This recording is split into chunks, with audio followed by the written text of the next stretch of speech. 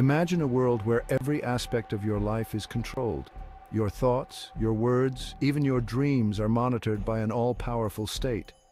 This is the chilling reality of totalitarianism, a political system that demands absolute obedience. In such a system, the individual is nothing. The state is everything. Totalitarianism seeks to assert total control over the lives of its citizens. The allure of such power, the promise of order and stability, has seduced many throughout history. But as history has shown, the pursuit of absolute power is a perilous path, eroding the very values that make us human.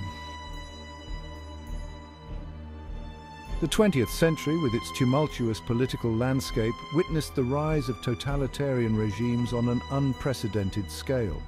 From the ashes of World War I emerged ideologies that promised a new world order, but instead plunged humanity into darkness. In Russia, the Bolsheviks, led by Lenin and later Stalin, seized power, promising a workers' paradise.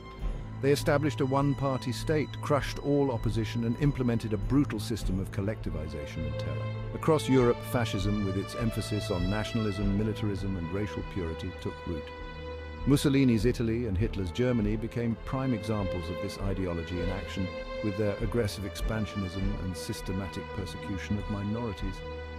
These regimes, though geographically diverse and ideologically distinct, shared a common thread: the suppression of individual rights, the use of propaganda and terror, and the relentless pursuit of power.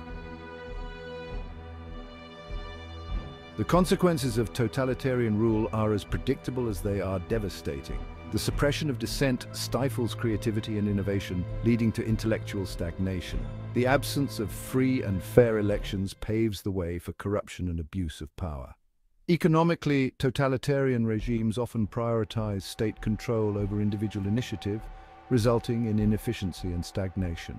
The forced collectivization of agriculture in the Soviet Union, for instance, led to widespread famine and economic hardship. Moreover, the pervasive atmosphere of fear and suspicion erodes social trust and cohesion. People live in constant fear of being denounced, imprisoned, or even executed for the slightest transgression. The human cost of totalitarianism is immeasurable. Millions perished in labor camps, were victims of genocide, or died fighting in wars of aggression. Countless others suffered in silence, their dreams shattered, their spirits broken. One of the most insidious aspects of totalitarianism is its seductive appeal. Totalitarian regimes often present themselves as the only viable solution to societal problems, promising order, prosperity, and national glory.